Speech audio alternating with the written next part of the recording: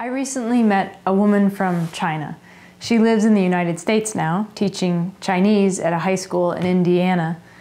Growing up in China, she never had any introduction to Christianity of any kind. Since moving to the States, however, she has met a wide variety of Christians.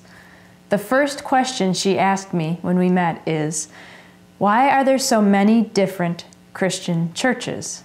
If you all follow Jesus and read the same Bible, why isn't there just one church? The simplicity of her question overwhelmed me. All I wanted to say was, "You're right, and I'm sorry."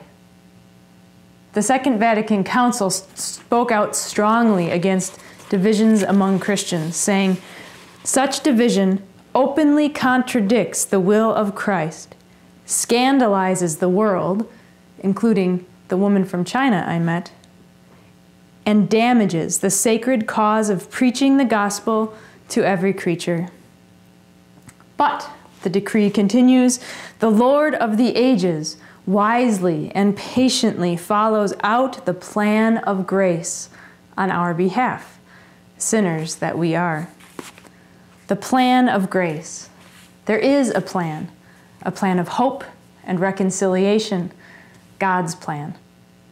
There is only one body of Christ, one church. We are the ones struggling to figure out how to see that the way God does. Achieving Christian unity requires a tremendous amount of prayer. Please join Pope Francis this month in praying for Christian unity. We pray that by means of dialogue and fraternal charity, and with the grace of the Holy Spirit, Christians may overcome divisions.